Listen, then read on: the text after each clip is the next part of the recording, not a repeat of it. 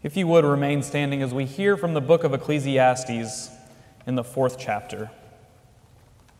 Hear this. Again, I saw all the oppressions that are practiced under the sun. Look, the tears of the oppressed, with no one to comfort them. On the side of the oppressors there was power, with no one to comfort them. And I thought the dead who have already died more fortunate than the living, who are still alive. But better than both is the one who has not yet been, and has not seen the evil deeds that are done under the sun. Then I saw that all toil and all skill and work come from one person's envy of another. This also is vanity and a chasing after wind. Fools fold their hands and consume their own flesh. Better is a handful with quiet than 2 handfuls with toil and a chasing after wind. Again, I saw vanity under the sun, the case of solitary individuals without sons or brothers, yet there is no end to all their toil, and their eyes are never satisfied with riches. For whom am I toiling, they ask, and depriving myself of pleasure? This also is vanity and an unhappy business. 2 are better than 1 because they have a good reward for their toil. For if they fall, one will lift up the other. But woe to one who is alone and falls and does not have another to help. Again, if 2 lie together, they keep warm. But how can one keep warm alone? And though one might prevail against another, 2 will withstand one. A threefold cord is not quickly broken. Friends, this is the word of God for us, the people of God. Thanks be to God.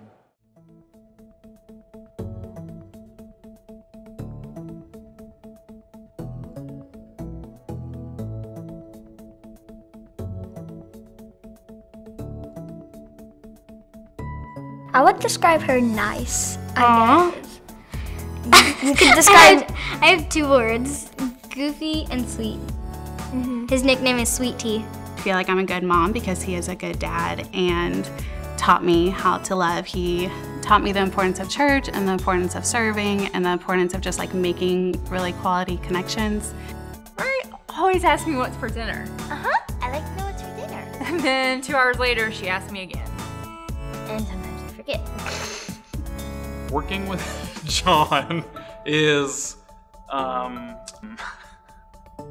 Yeah, I mean, I think Colin clearly looks up to me a lot, has great admiration for me, tremendous respect for me. Sometimes he's in awe of me, and that's a little uncomfortable for me. That I may have to kiss her or hug her a lot. That is what I don't like.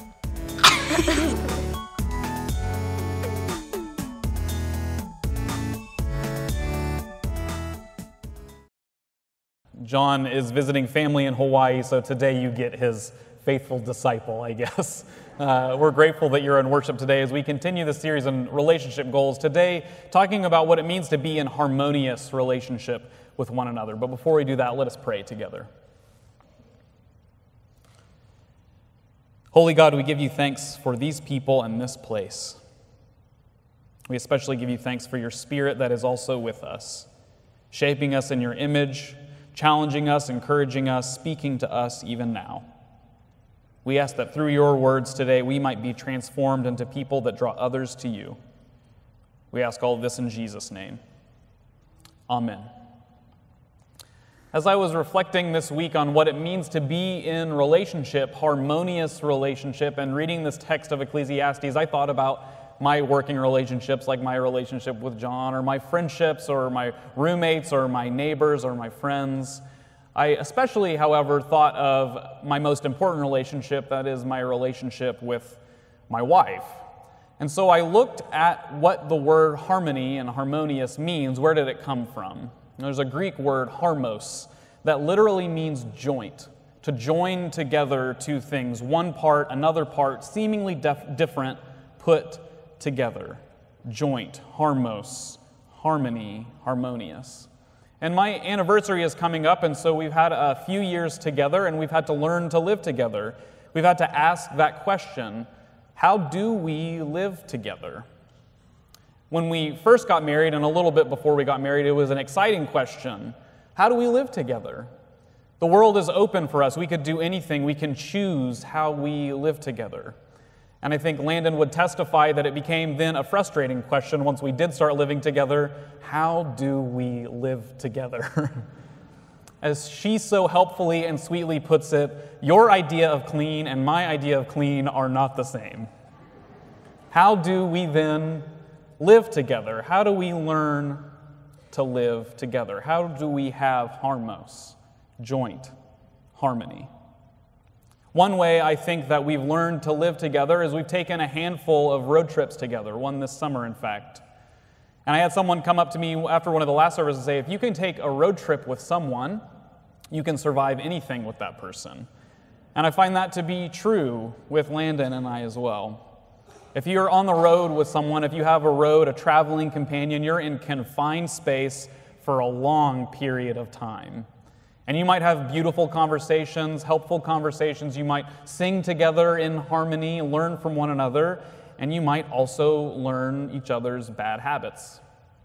Landon has learned that though I love to drive, I'm not the greatest driver of all time. And I've learned that I have this magical ability that about 30 minutes or an hour into a car ride, Landon is open mouth, head back, asleep. How do we live together? How do we learn to journey with one another? I think it's a human question, a spiritual question, a deep, longing question in every human heart. How do we make this journey with one another? That's why I think that for as long as people have been recording stories, they've recorded road stories. Stories of people on the road taking a journey.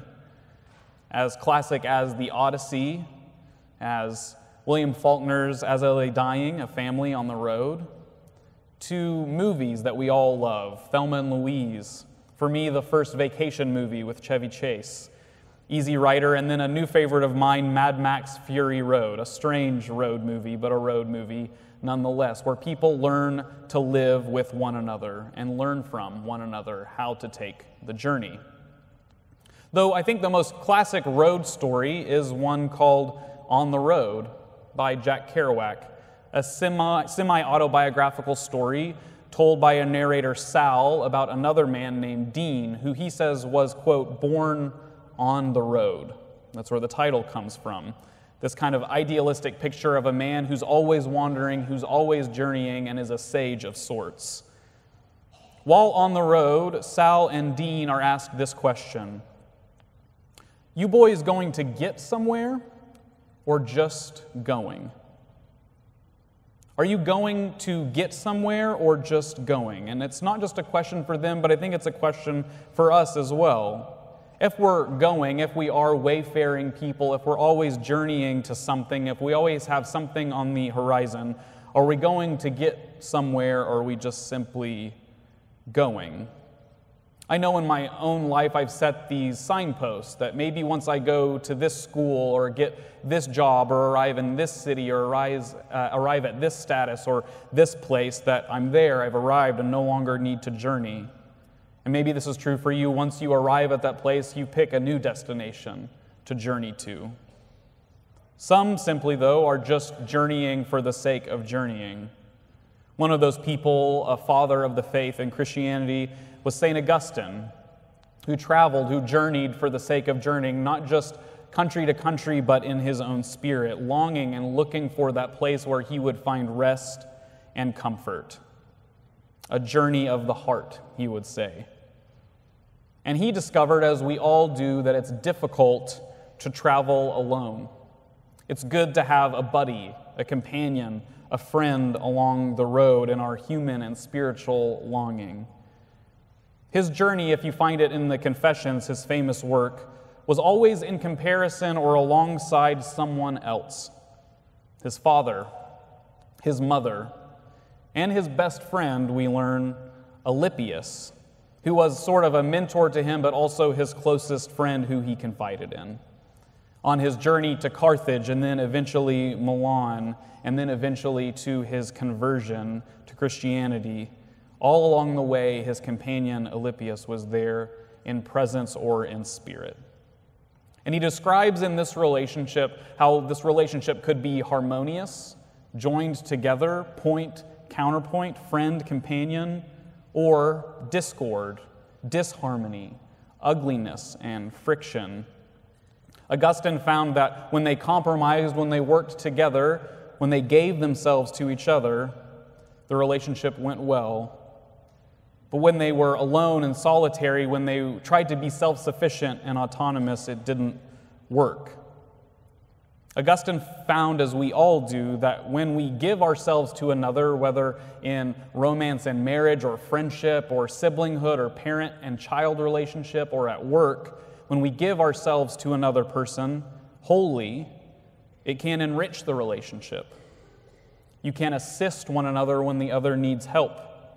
You can bolster and encourage the other one in their dreams and aspirations, and your relationship deepens.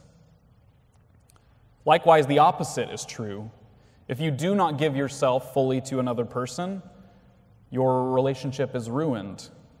You can hurt one another rather than assist one another.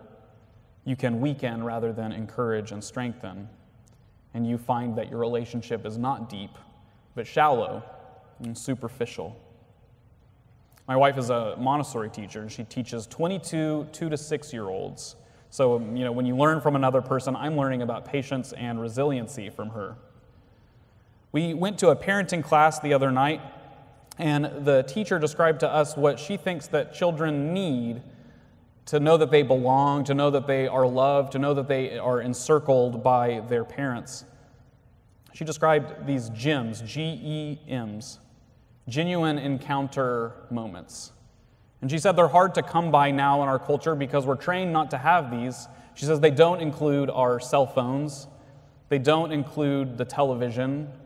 They include face-to-face interaction.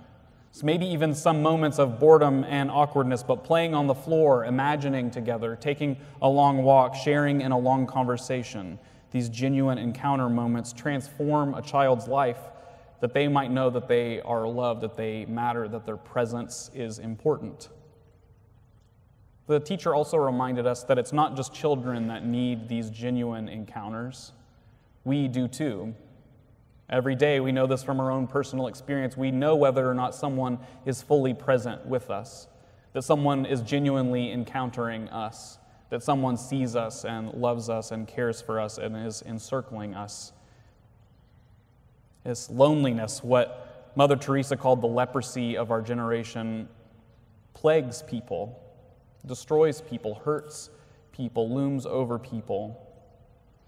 Freddie Mercury, the singer of Queen, describes how he is surrounded by millions of people that adored him, that loved him, that idolized him. He made millions of pounds, as he said, but still felt like the loneliest man. Someone like that, surrounded by all these people that seemed to care about him and love him, he still felt deeply lonely. It's not just him, it's something that Ecclesiastes points to, a human condition, our loneliness, our isolation, our alienation. And what the author of Ecclesiastes argues the cure is companionship. On the journey, on the road with one another, to have someone. And this is what he describes, that two are better than one. You've probably heard this before. Because they have a good reward for their toil. And his argument is not that the reward is what you create together, but the reward is the relationship itself. And here's what he describes. One may fall into a ditch, and another one is there to lift them out. One may find in camping that they are cold, but they have someone with them to warm them. One may be ambushed on the road by someone who wishes them harm or wishes to take from them, but with two, they're able to withstand the threat. It's clear to commentators, and it's clear to me, that the metaphor that Ecclesiastes is dealing with is the road, the journey, the way that we all take. That as we journey, we might and probably will fall down in the ditch. That on the road, we might have to take a moment to camp, and if we're alone, we're isolated and cold. We need someone to keep us warm. And on the road, there's dangers, and there are those and people and forces that wish us harm and wish to take from us, though with a companion, we're able to withstand that. The author of Ecclesiastes puts it, I think, in a little bit harsh terms. It's foolish to go it alone. It's foolish to walk the road by yourself. It's foolish to think that you can do it all by yourself. But the wise person, wisdom is to have a traveling companion. Easier said than done, I think. Because we're generally taught what he calls foolishness, extreme individualism and autonomy, that you can only trust yourself with yourself, that going on your own is the best way, that you only need you, that you're the smartest person in the room. As Fleetwood Mac would say, you can go your own way. And we saw how it worked out for them. That if you give of yourself to another, that you are binding yourself, you're giving an authentic piece of your life away. What Ecclesiastes and what I think the gospel teaches is the opposite. That to give of yourself to another, to compromise, to share your life with a companion, not just in marriage, but in friendship, in work, in life, in neighborhood in general, is the scaffolding of a good life, is wisdom for all time, is good in and of itself. The reward is the relationship. And it doesn't bind you, but it's liberating. It makes you free to walk the road without the fear that if you fall down, you're never going to get back up. Or that if you're cold, that you're going to freeze to death. Or that if you're ambushed, you might as well give up. It's liberating to know you have someone to walk with you. There's a book of moral philosophy written by Tim Scanlon called What We Owe to Each Other. And it's a deep philosophical book. I've never read it. I don't plan to. But I learned that it's actually the backbone of one of my favorite television shows, The Good Place. 4 people find themselves having passed away in The Good Place, met by Ted Danson, and over the course of the series, they learn that they need each other. One of the characters, Chidi Adegoniye, is a professor of moral philosophy in Australia, and he references this work. And the conclusion they come to is that what we owe to each other is not stuff or material goods or money. What we owe to each other is each other.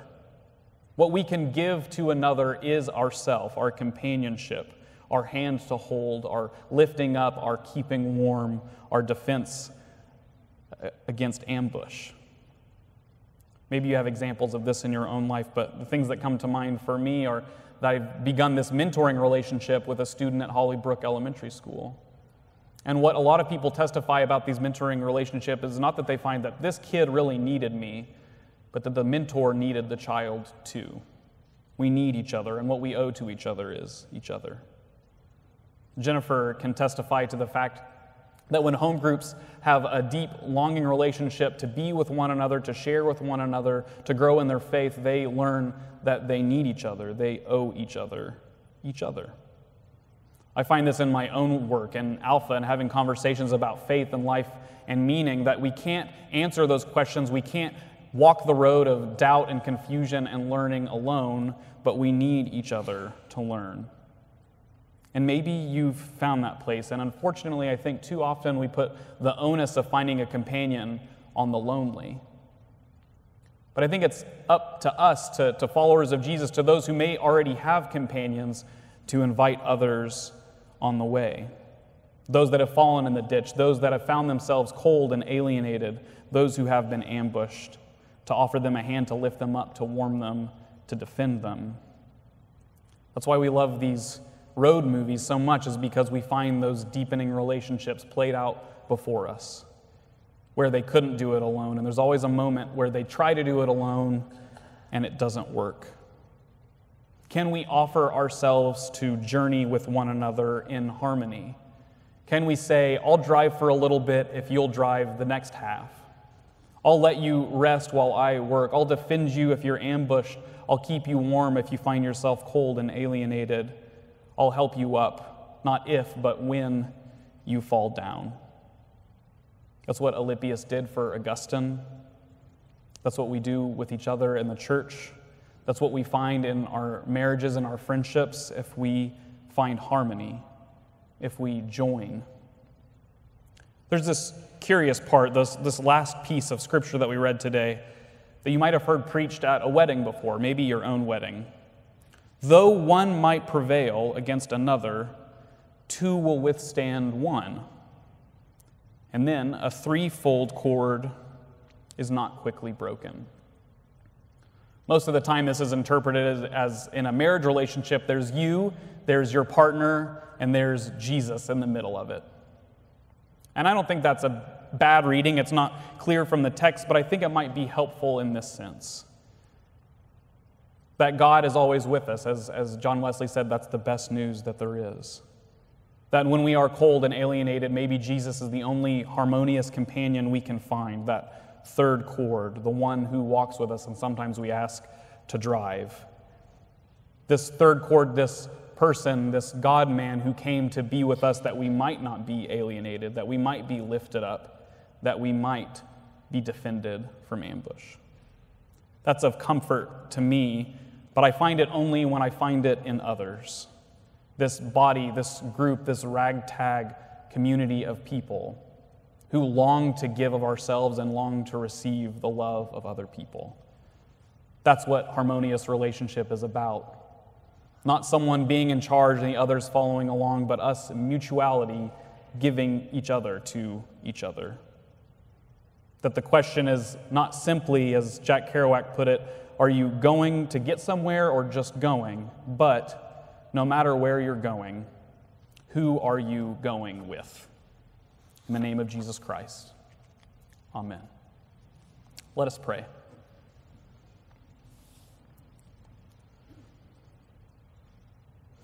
God, we thank you for that good news above all good news, that you are with us, that you are our companion, that you walk with us, that you never leave us, that you never forsake us. Help us be that for someone else. Transform our hearts and our lives that we might show your love to another in our assistance, in our warmth, in our defense. Form us in your image in that way, that others might know you.